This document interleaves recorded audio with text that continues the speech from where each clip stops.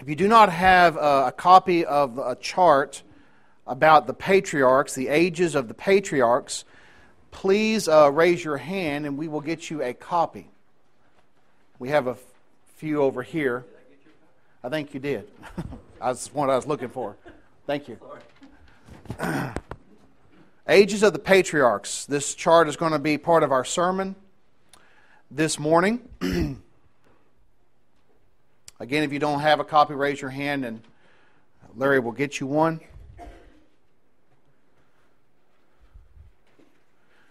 We're glad that you're with us this morning. Just want to emphasize that Wednesday night we're going to have services as normal.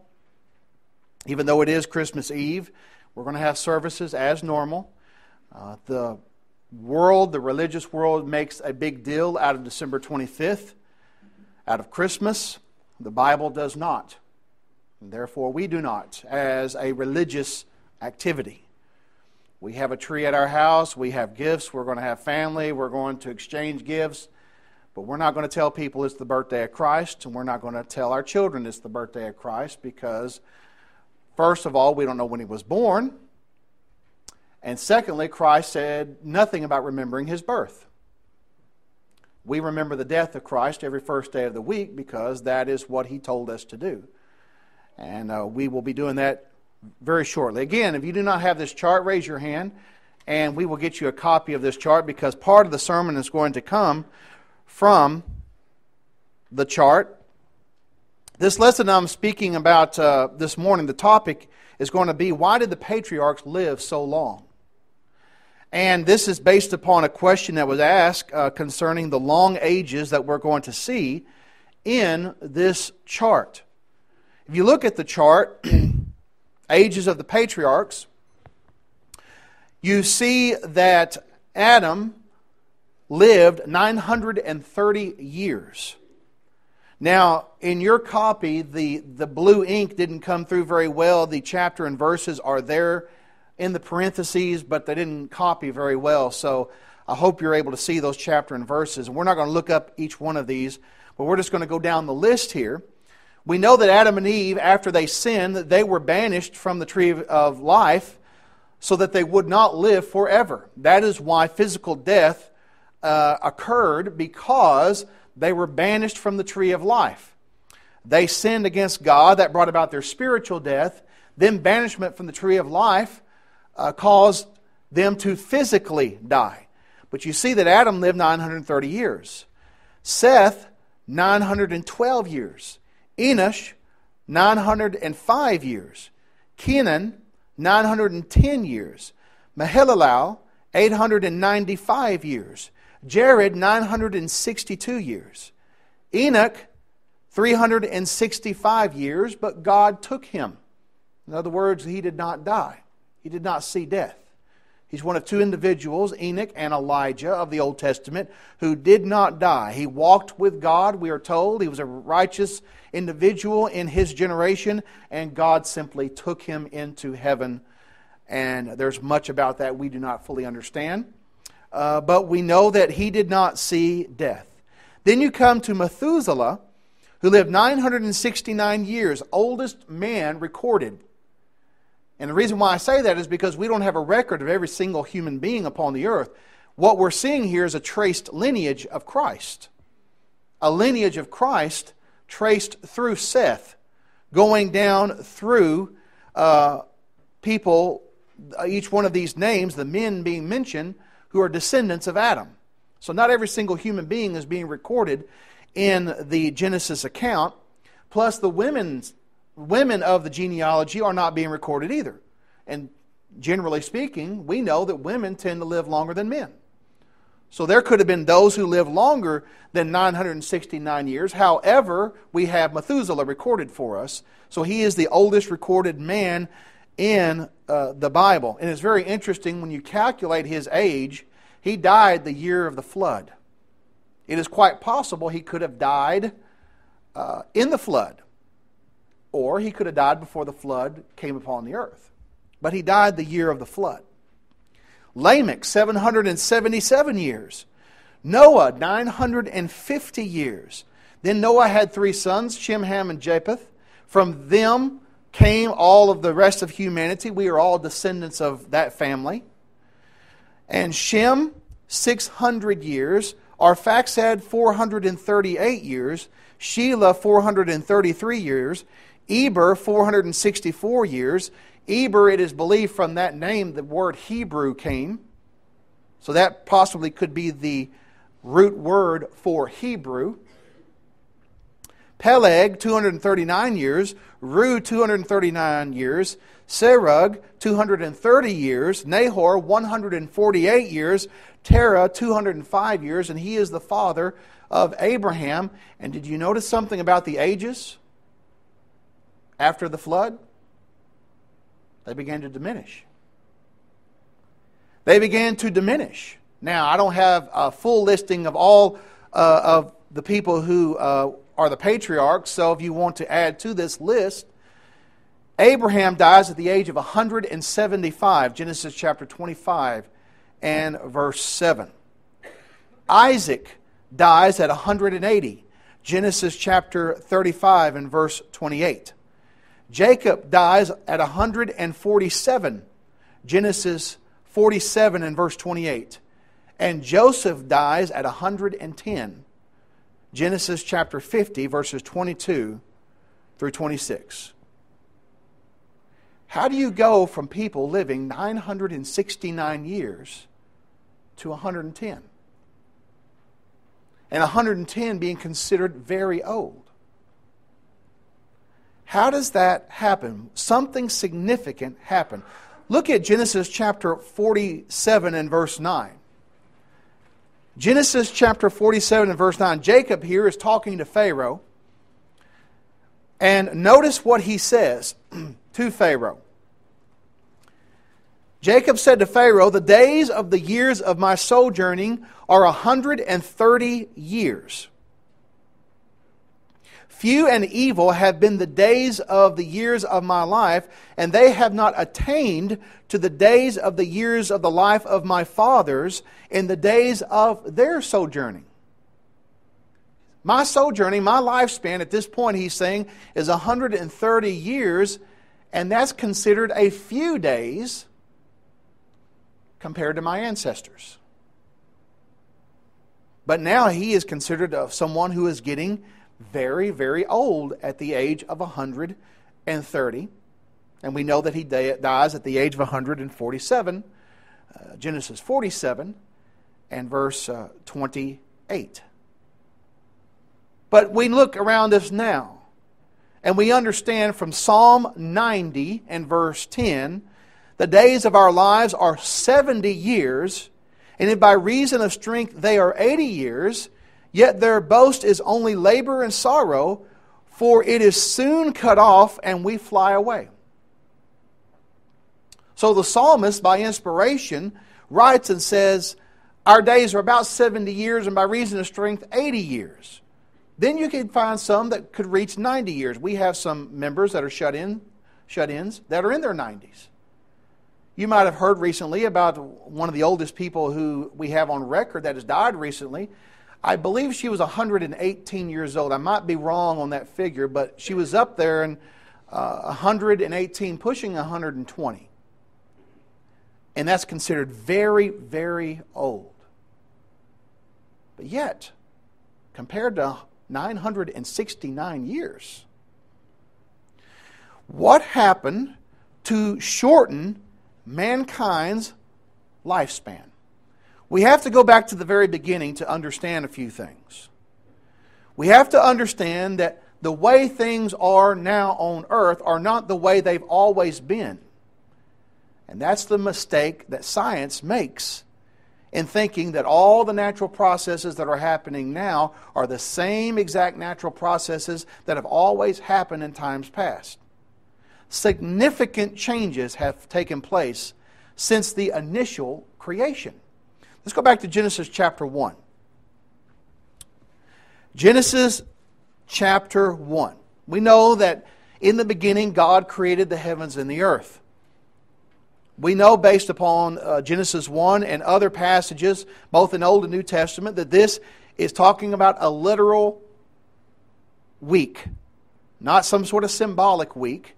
It's not 6 billion years. 6 days He created the heavens and the earth. On the seventh day He rested.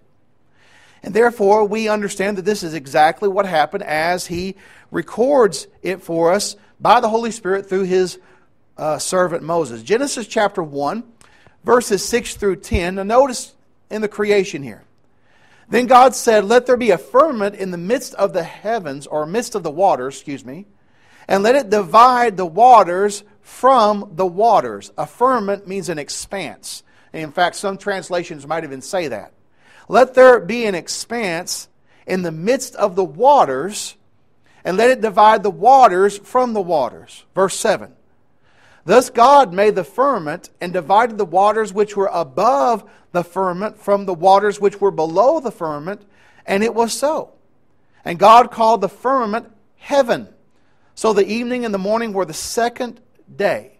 Now look at verse 9. And God said, "Let the waters under the heavens be gathered together into one place, and let the dry land appear." And it was so. And God called the dry land earth, and the gathering together of the waters He called seas, and God saw that it was good. So we see here that God is separating water from water. But we know water can exist as a solid, as ice, as a vapor, and as a liquid. And we see here the heaven, the atmosphere of the earth is being created, and there are waters above the atmosphere. And then waters below. The waters below, we understand, is the liquid water. Well, what would be the waters above? Some type of vapor. So it has been concluded by those who have studied this, that this is referring to a vapor canopy that surrounded the initial earth when it was initially created. And there would be numerous benefits for such an arrangement. It would cause a greenhouse effect. What you have in a greenhouse is you have a protection, and you have heat being trapped within a greenhouse to protect your plants. People who have greenhouses today, they're heated on the inside. The sunlight is getting through, but the 20-degree temperature is not going to affect their plants because there is a stable temperature within the greenhouse. Well, we know that the earth was initially created in perfection. There was no flaws in the initial creation. So when God created this, He created the earth with the waters that were above the heavens. And from that we can conclude logically that those waters, that vapor canopy that shrouded the earth, acted to protect the earth and shield the earth from the dangerous effects of the sun. And we'll talk more about that in just a moment. Look at verse 31 of Genesis chapter 1. Then God saw everything that He had made, and indeed it was very good. So the evening and the morning were the sixth day. This is talking about after the creation of man and woman, after everything was created, man and woman were created, they were placed in the Garden of Eden. He saw that everything that He had made, it is very good. Earth was perfect. It was a perfect world, a perfect environment. Is it so today? Step outside. Feel how cold it is. We live on a very different planet than it was initially. And therefore, things have happened. Things have happened. Genesis chapter 3 tells us that God placed a curse upon the earth because of man's sin. Cursed is the ground, He said to Adam. So things were going to be not as they were, He's saying. And we know that curse built up over time. We know that it has an accumulative effect. It is something that is building over time. And we know that from physics, that you have something that's brand new, it wears out. I believe it's called the law of entropy. Everything is winding down. Everything is wearing out. You get a new car, in 10 years it's not a new car anymore. It wears out. We are wearing out. We are getting old. Everything that starts new wears out eventually. And it's part of the curse that's placed upon the earth because of man's sin. Now look at Genesis chapter 6 and verse 3. Genesis chapter 6, God is grieved with the human race. They live vast, long ages. And they're very, very wicked. Wicked individuals living a long time have a lot of time to do wicked things and do a lot of damage. And therefore you have wicked people living hundreds of years. And we have to keep in mind that as Adam lived 930 years, that as he aged, the aging process would be a whole lot slower than it is for us today. So being 930 years would be equivalent to someone in their 90s today. And so as a person who was in their 400s, that would be midlife for them back then. Very different environment. And we know the environmental conditions cause the earth to be pristine, cause the earth to be ideal for long life, for people to live in a wonderful condition. Not perfect anymore because of the curse, but yet the conditions were ripe for a long life. And therefore, people did live extremely long, but something happened. Genesis chapter 6 and verse 3, and the Lord said, My spirit shall not strive with man forever, for he is indeed flesh, yet his days shall be 120 years. Now, this is not talking about the age of people. This is talking about how long it would be before the flood came. 120 years. Remember Noah during this time, after he is told to build an ark, we're told by Peter in 1st and 2nd Peter, that Noah was a preacher of righteousness.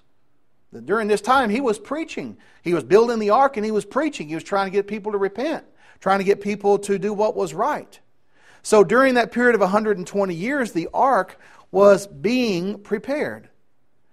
Therefore, we see the flood. Look at Genesis chapter 6, verses 17 through 22. A significant global event took place. And you know, it's very interesting that even within science, those who reject the Bible within science, those who reject the literal interpretation of the historical events of Genesis, even they say, based on their evolutionary thinking, that some sort of global event took place in the past. That's how they tried to explain the extinction of the dinosaurs. They say a comet or an asteroid hit the earth 65 million years ago and changed the environment, and there was mass extinction, even though even they recognize something significantly changed the earth globally years ago.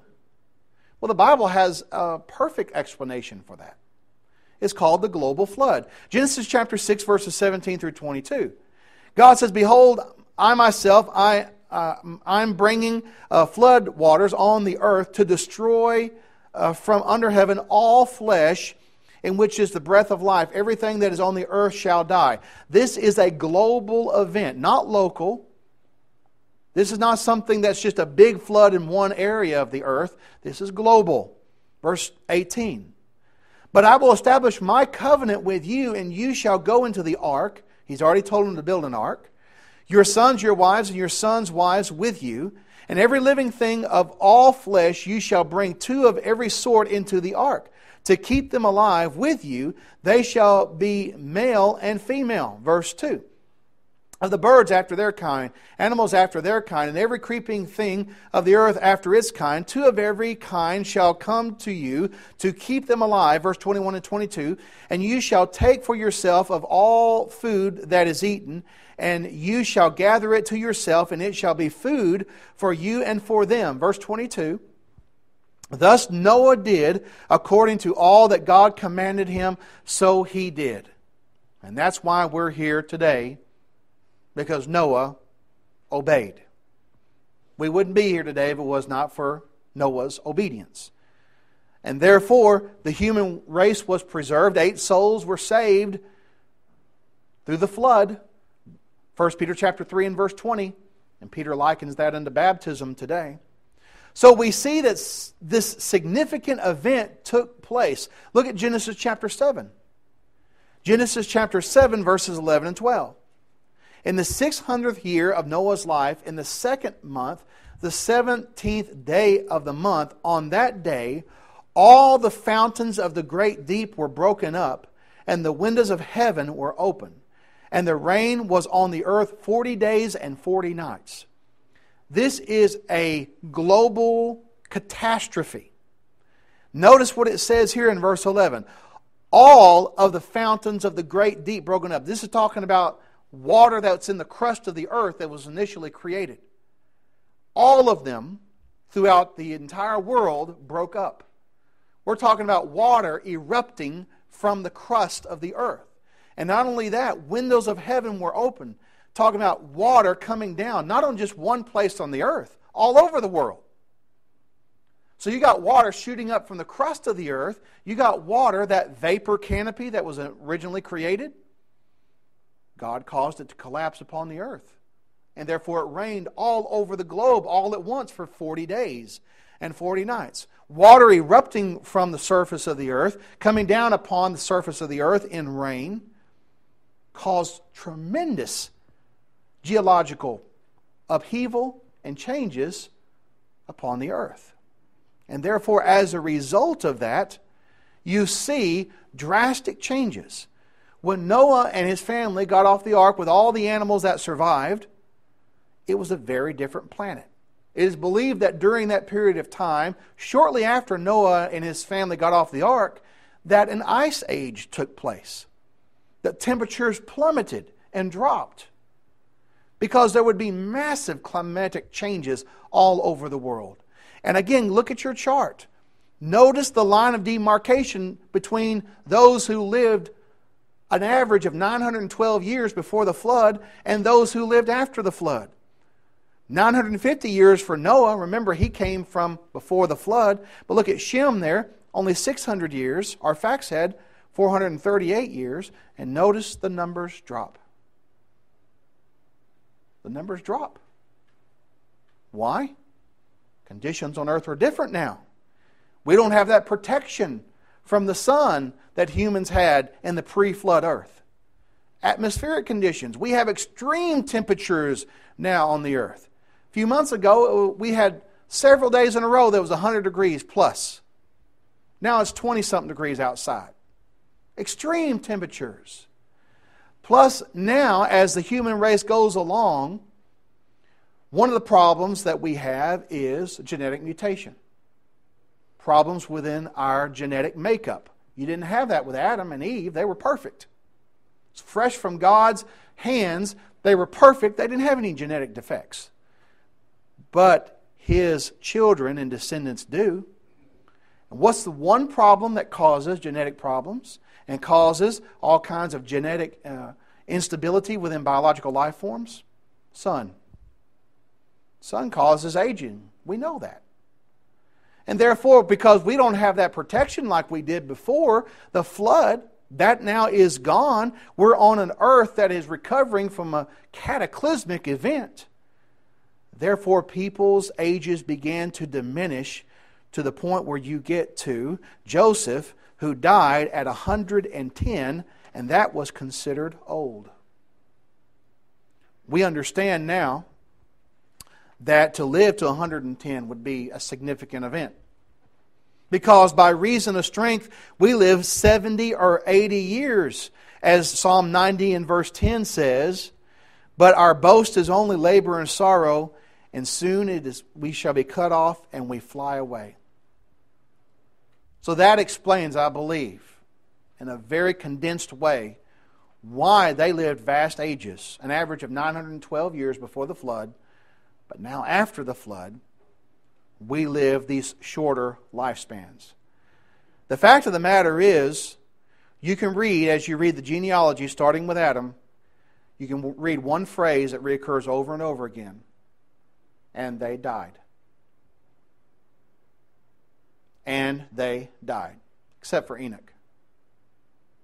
God took him. And they died. It matters not how long they lived, and they died. Death is certain.